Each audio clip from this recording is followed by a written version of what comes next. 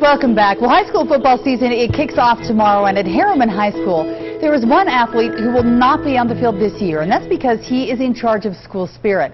He's deaf. Mary Nichols has his story tonight in Check Your Health Report.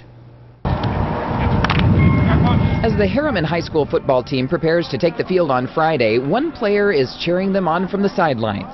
Senior Bryce Jackson played with the team for 2 years, and he played without being able to hear a single sound. You know, I transferred from that other school, and this really has opened a new world for me. Bryce was born deaf, and up until just a few years ago, he attended a school for deaf students. With the help of his mom, Jennifer, Bryce told us his love for sports made him want to be mainstreamed into a public school.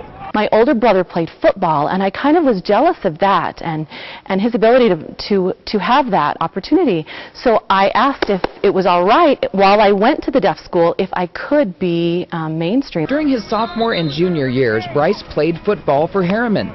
He admits there were challenges for both him and his teammates. Later, the quarterback wore a special armband, and it did have the plays. They copied one for me, and the coach gave me, you know, he would say the number, and then I would refer to that on my armband. His teammates and coaches also learned sign language to communicate with Bryce. And it put everybody in a little bit of different arena because they didn't understand or had ever thought about not being able to hear.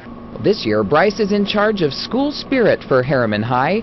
Bryce says the decision to not play football was tough, but he's looking forward to his new opportunity. As a senior class officer, there are different responsibilities. So my job is to keep spirit really going and have it be strong here at the school. Mary Nichols for Check Your Health. What a great kid. Bryce will play basketball later this year. Many of his classmates also learned sign language along the way. They also use their cell phones to communicate with Bryce. He also has an interpreter at school during the day.